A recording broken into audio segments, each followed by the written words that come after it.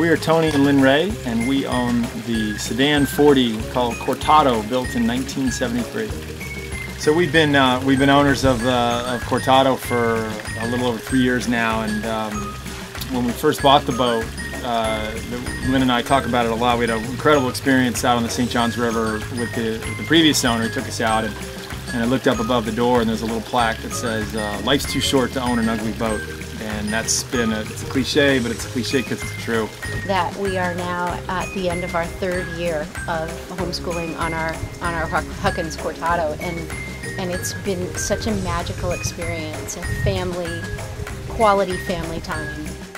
We don't call it homeschool, we call it adventure school, because we tackle all the regular subjects of our school curriculum, but we also make sure that we all have a sense of adventure, that the kids get out, paddleboard during recess, or we make sure that we go interesting places, we study about those places, we study about sea life and animals.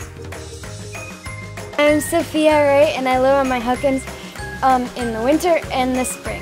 My name is Oliver, and I live on a 40-foot Huckins. I'm learning how to drive the boat, and it's hard, but you get used to it. It's really fun. I really like homeschooling because it gives you a lot of freedom to learn really whatever you want. I have a strict schedule, but what's good is that if we miss one of the days during the week, if we don't do school, that day, then we can make it up over the weekend, and there's no worry about missing days and stuff like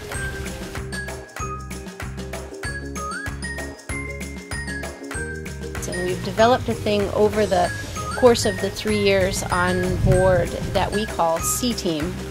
And C-Team is our own community service effort where we pick up plastic out of the ocean. And we have a series of nets, and often when we're in marinas, other kids from other families will show up and want to do C-Team with us, which has just been an incredible sort of offshoot of our time on board the boat. We didn't expect for it to happen. It just sort of happened organically. So I grew up in the Midwest, so I didn't really grow up with sea legs, so to speak. But as soon as we stepped foot on this boat, I knew it was right for us. It had bunk beds for the kids and the kitchen the way I liked it, and it just felt good. The one thing that surprised me about our boat is the Huckins family, that it is such a community. Gosh, we love everyone. We love Buddy and Cindy and the whole crew.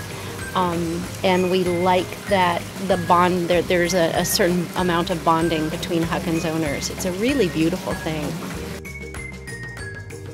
And you look around the dock here in the moorings of Vero Beach and just see what Huckins has created over the years, and we are proud owners of a boat like this because they're gorgeous, they're timeless, they're strong. I mean, we've had our boat through the Gulf Stream, out in the Bahamas, all over coastal Florida, and we're just scratching the surface of what these boats can do. And we love being a part of the Huckins family.